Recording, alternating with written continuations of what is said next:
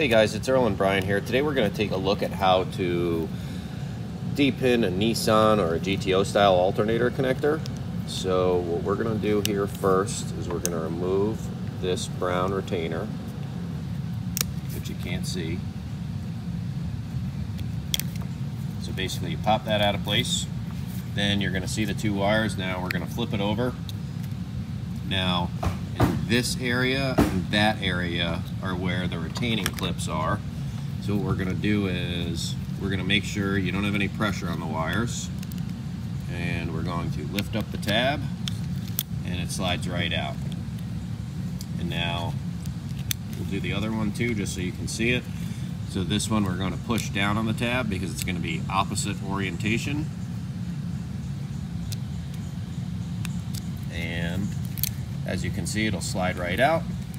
Now for this display, I'm just going to put them back in their original positions, but that's pretty much how it works.